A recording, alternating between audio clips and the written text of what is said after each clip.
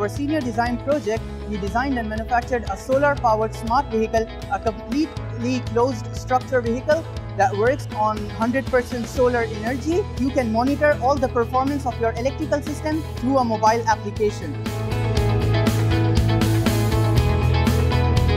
This project has been totally built using CAD modeling. It can be controlled using a wireless network, which has large distances. This system can be used in many places, such as firefighting or even military usage.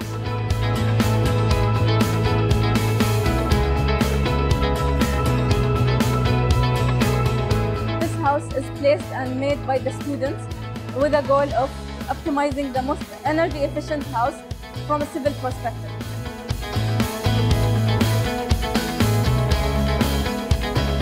The point is to improve the flexibility and stiffness of the tubes in order to both apply a force and also go through all the blood vessels all the way to the heart.